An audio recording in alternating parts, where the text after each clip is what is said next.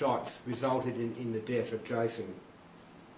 We have information which nominates who these offenders are. Out of the 9 offenders, we believe that 5 offenders were carrying firearms, and those offenders have committed very serious offences at different levels of participation.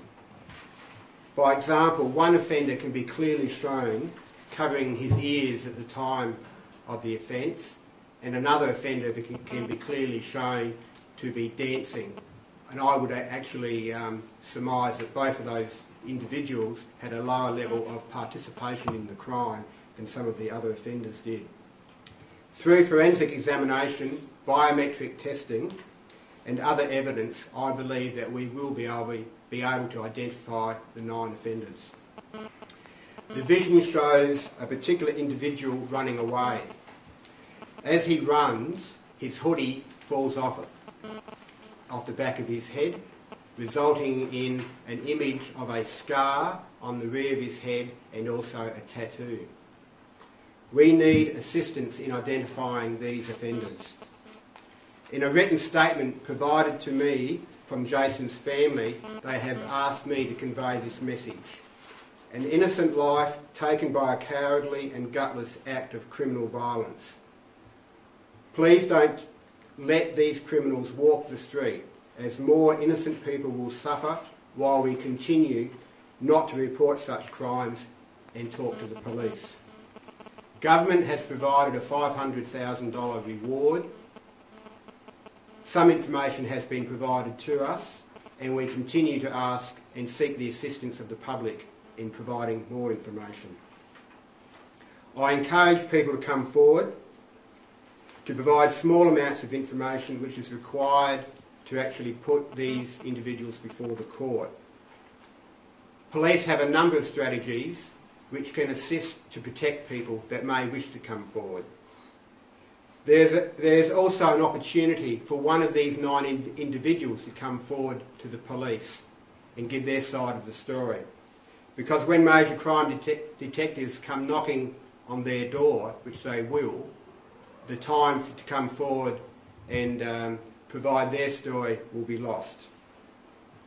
I believe we are almost at the point of arresting the offenders, and all that we need is that little bit more information and evidence to actually apprehend these 9 individuals.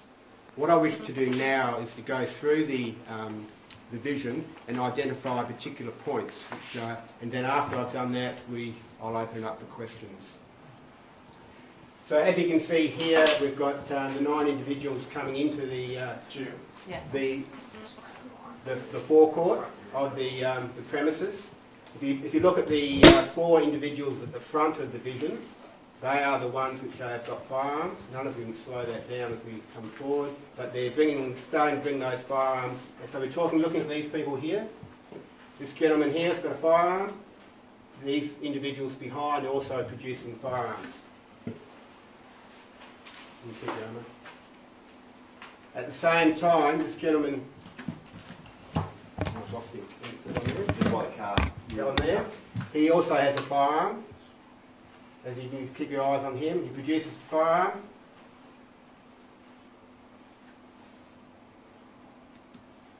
And then they run away.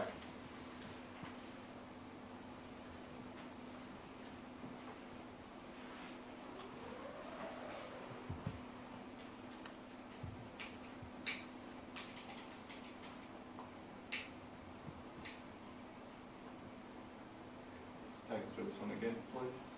So you've got those 4 individuals at the front again. Those 4 here who've got firearms. The blue jump.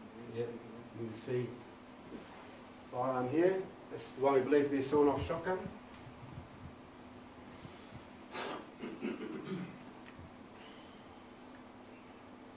can see that gentleman there in the red top at the front. He's got a firearm. Now here's the gentleman who was at the rear initially. Now, can you slow that? Yep. Can you just go back a fraction? Now, see this gentleman here? His hoodie's come off, and you can see here there's a scar on his head, and below that there's also a tattoo. Right side.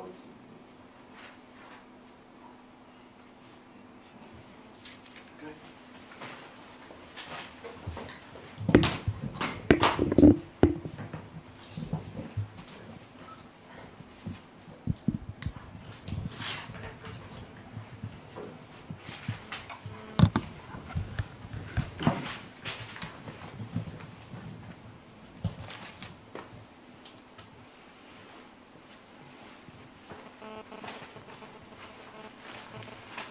Thank you.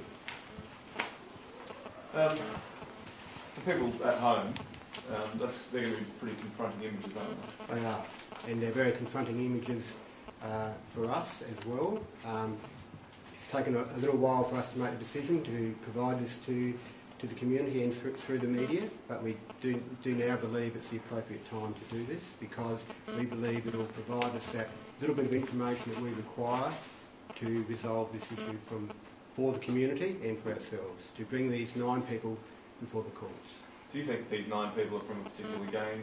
Yes, I've already said before that our belief is that the 9 people are either members of the Hells Angels or associates of the Hells Angels. So you say you're close to arresting these 9 men. What do you think will happen if they are arrested and put before the courts? Do you think, what will that mean for the feud between the rival gangs?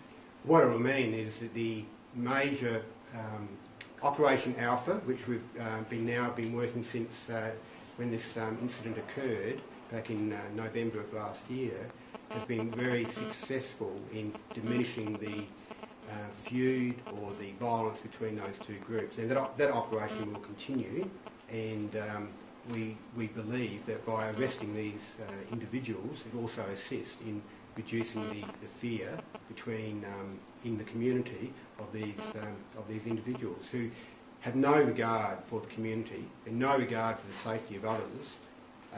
So by putting them behind bars and by putting them before the courts, it will reassure the community that we can act. And it is a complicated investigation. It's not an easy investigation. It's complicated by the fact that people don't normally provide us with information relative to bikies because of their fear. And I fully understand that. That's why we have, through the government, got a $500,000 reward to assist people to come forward, and we also, there's a number of strategies that we can put forward to actually assist and protect people if that's what's required, and we will do that.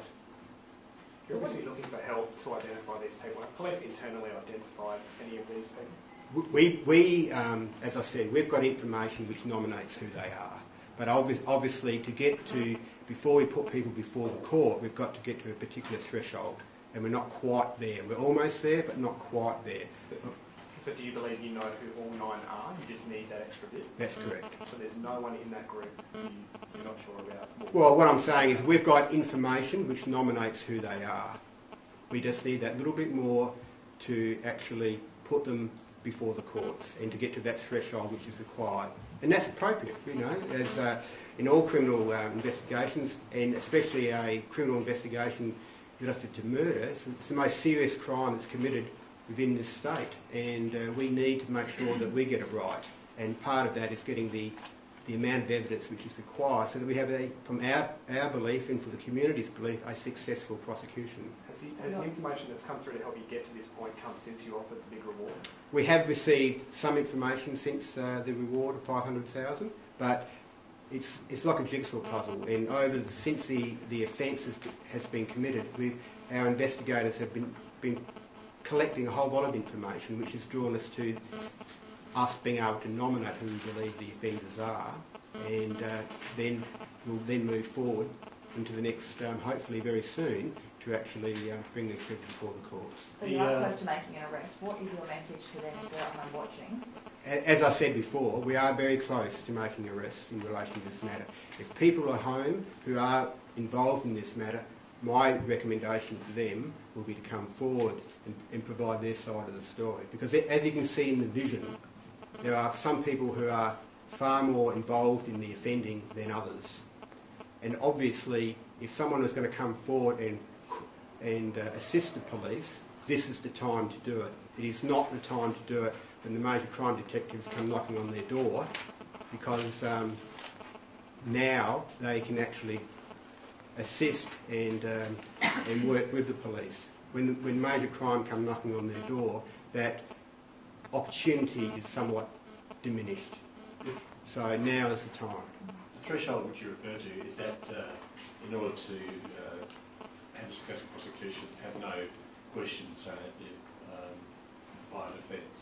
We have, obviously, we don't want to put matters up to the courts which we won't have a successful prosecution on. And obviously in this case we want to get to that threshold. So quite clearly we're almost there, not quite.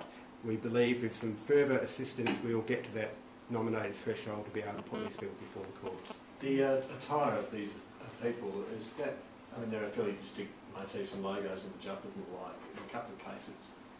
Has that assisted your investigation at all? It has somewhat, but it hasn't assisted us completely. So we've still got some more work to be done in relation to that. So you haven't, that has not been your only piece of information to go on identifying these people? No, the information to identify the individuals comes through a whole raft of bits of intelligence, including information received by members of the public. As I said before, we're doing biometric testing, which we believe is going to be that will provide us with assistance. There's forensic analysis. There's a whole raft of different things to bring together. There's no one silver bullet in this investigation. Can you comment on whether you've spoken to these people? Yes, we have. Have they been cooperating with you, or is it just code of silence? Code of silence. I think it's the appropriate term, yes. But in saying that, though, what we're doing now is actually identifying, obviously, these individuals have never seen this vision before. So in that, we believe that when they do see the vision, that it may change their position in cooperating with the police. How many of these men have you spoken to? All of them. Are they at flight risk? Can they go anywhere? Can they leave the state at the moment? There's a whole lot of things that we always do from an organisational perspective to look at those sorts of issues. But I'm not going to get down to the operational aspects of the investigation. Do you think you know the specific motive for the murder? We've got some general ideas to what the motive is, but I'm not going to refer to them at this point in time. Can you comment at all on that incident that happened the night before at Pooraka Gardens, the firebombing of that house? Yes. At the time, police were investigating whether or not that was linked. Can you? We believe it was linked, but that's also part of our investigation as well. Yeah. Any of the men in that vision that we all shot that Yes. night, are they people of interest in this case? As I've said, we believe that they were linked. I'm not going to get into into that level of detail for obvious reasons, but we believe that the two, and I said that before, that the two incidents are linked.